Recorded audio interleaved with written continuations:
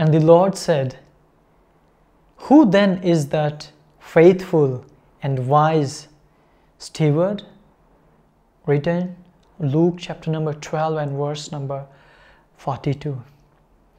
My dear friends, it's not wrong for men to possess riches, but the Bible warns that money can't buy happiness.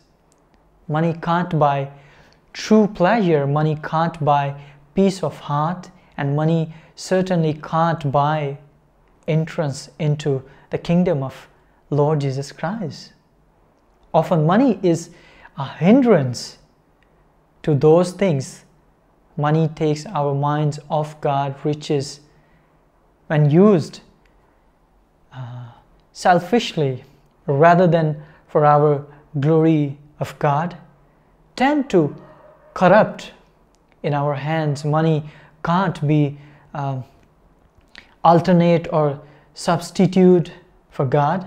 If God has given you more wealth than your neighbors, divided it and dedicated it to the Christ, realize that you are only a steward of that which God has given. So, my dear friend, someday you will have given an account of every penny you have spent. The eternal revenue service wants a record of how you spent your money, but that is nothing compared to the book God is keeping. Let's pray.